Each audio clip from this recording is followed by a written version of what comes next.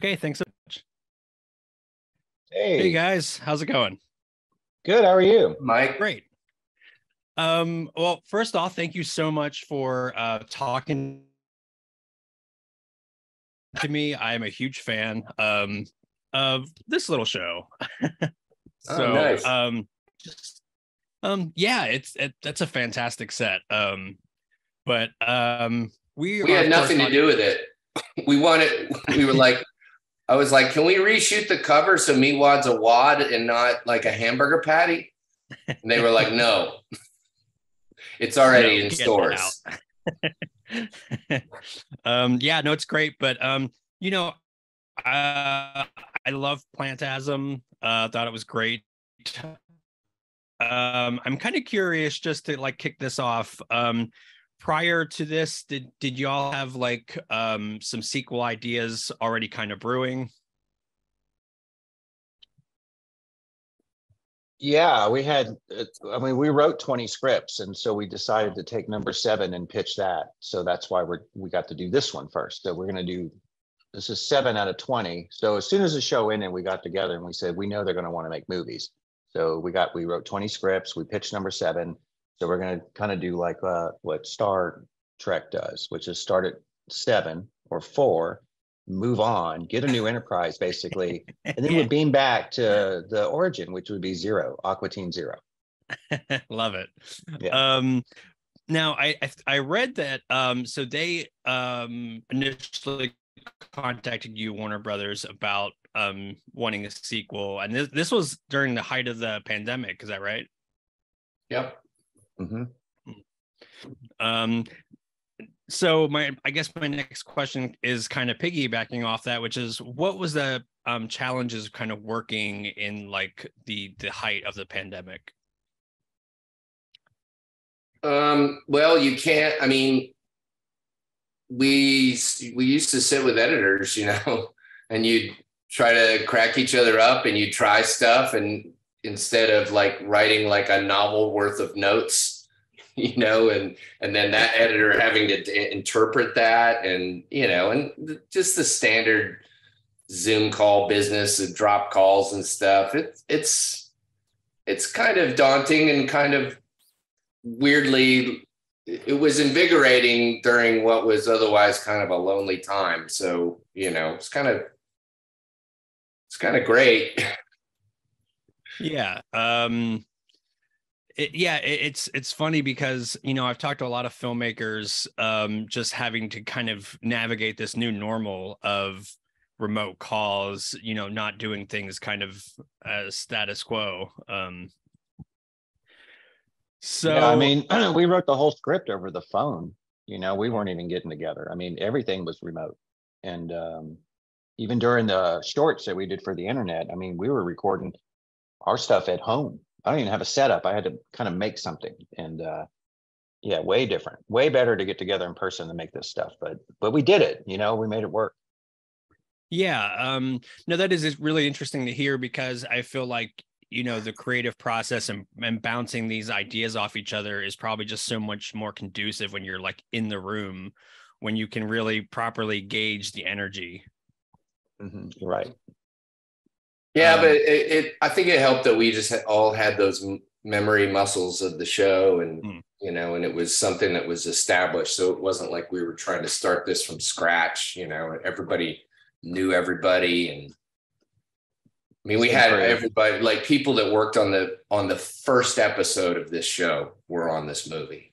Wow. Matt Jenkins and Craig Harton and Jay Edwards, Ned Hastings, Jay Edwards, just all these guys that started with us. So it was like great to, it wasn't as difficult maybe as just starting from scratch, flat-footed, Yeah, and that's a great point because I mean this movie is just littered full of like great nods for people that are like big fans of the show, characters coming back in the flashbacks. I love that. I thought that was so cool. What I loved about this movie is it's easy if you've never seen the show. I think it's approachable. It would be weird to just go into the show or go into the movie without seeing the show, but I think you could do it. But You could too, because I think we tried to do a story that was pretty identifiable, even though it was our characters. You could identify with the story. So yeah, we were trying to do something a little broader, but also be able to do what we used to do at the same time, as compared to the first movie. Yeah, and I love how it's very much of its time. I mean, Amazin Corp is definitely Amazon. Not very No, it isn't. No, it isn't. No, it's not. It's not. It's a totally different one. Yeah. It's like for legal purposes, it's definitely not. Yeah. You know that George Lucas is in our movie. Oh yeah? Yeah. This We is won't tell you real. where. This is true. We mixed it at Skywalker, and we were like, I bet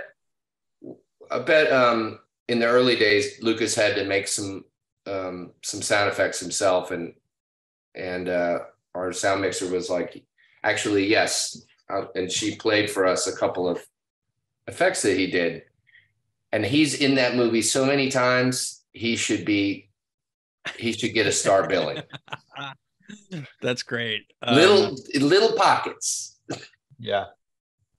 Yeah, that's amazing. What was it like to record there? Was that kind of a little surreal? We know we did the first movie there too. So yeah, it's always a pleasure going out there because it's such a beautiful place. And then that's where they do a lot of, giant blockbuster movies like ours. And yeah, it's surreal because it's just loud. It's just huge. Every sound effect you can think of is there. And it's a blast. But we didn't, I mean, we recorded here, but we like mixed it at Skywalker. And usually, I mean, Matt's been to Skywalker a bunch more than I have, but like usually there's a lot more people out there, right? I mean, like we were the only people, almost the only people working there. It was like Night of the Comet. We were like in this valley by ourselves. Nice. It was crazy. It was almost like it had kind of a post-apocalyptic vibe. But if the apocalypse like works out and it's real pretty and there's a winery. Yeah. Hey, you could that do a lot happens. worse. There's a little bit of that in the second movie, which would be actually number 2, not number 8. This was number 7. Yeah.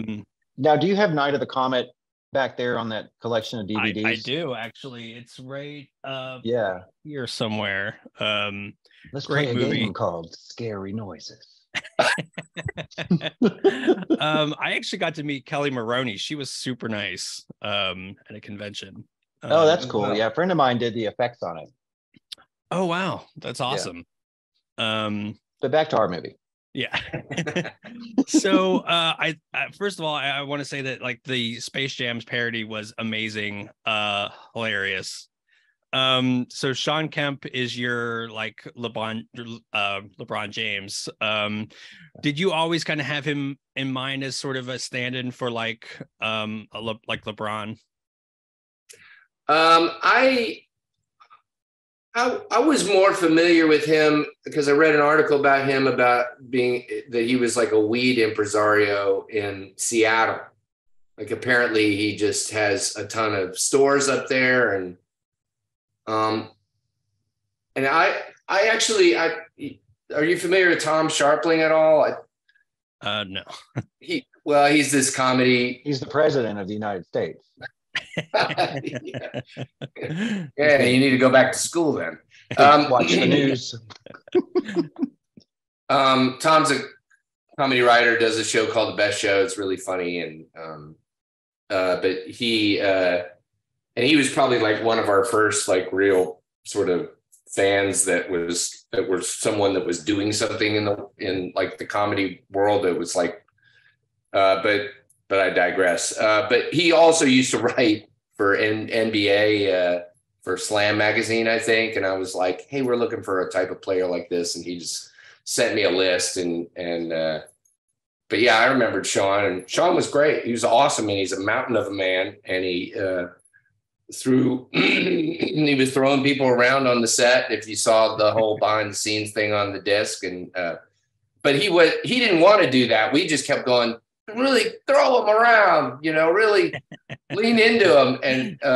And then I got in the suit, and then he he'd do it to me, but every time he would like reach down to pick me up, and he'd just pick me up in his shoulders and then cradle me and then set me down gently. That's great. So it looks like I need to wrap up, but I just wanted, like, I know y'all are probably getting this question so much now, but I feel like I kind of need to ask, will we see another Aqua Teen movie anytime soon? Yes, you will. Right now we're doing a new season of the show, but the next movie, nice. It's in pre-production. That's great. Cool. Yeah, as a fan, this was awesome. Thank you so much. And really appreciate your time. Oh, we're supposed to say, are we supposed to say this is gonna, have we said that this is gonna be on HBO Max February 8th, the movie? Oh, February 8th. Okay. And it's gonna be on Adult Swim on March 12th. So for those people who set their calendars to watch TV shows, write that down. That's March 12th. I don't have a time yet. So maybe just put all day on your iPhone so that it'll show up. Yeah, and I will definitely link the date in the description of the video so y'all can check that out. Cool. And absolutely we're checking out. Also, like, the 4K is awesome. So I think you should pick that up as well. But yeah, thank you so much again. Thank you, Nicole. Thank you. Thank you.